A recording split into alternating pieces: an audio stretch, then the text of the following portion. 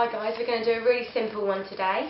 We're going to do the knight sword, alright? So this is what it's going to look like when we're finished, and it's definitely the easiest one you're going to do, alright? So when you pump up the balloon for the knight sword, you can do it all the way to the end. You don't need to worry about leaving anything because we're not going to do much twisting with this. So we're going to start off really simple.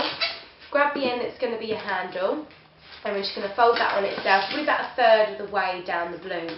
Then we're going to take the sword end and we're going to fold that back on itself as well. Going to grab in the middle of what you've folded, and you're going to grab it all and just give it a twist. Give it a few twists because we know what the boys are like, they like to fight with them. That's it. And that is your sword.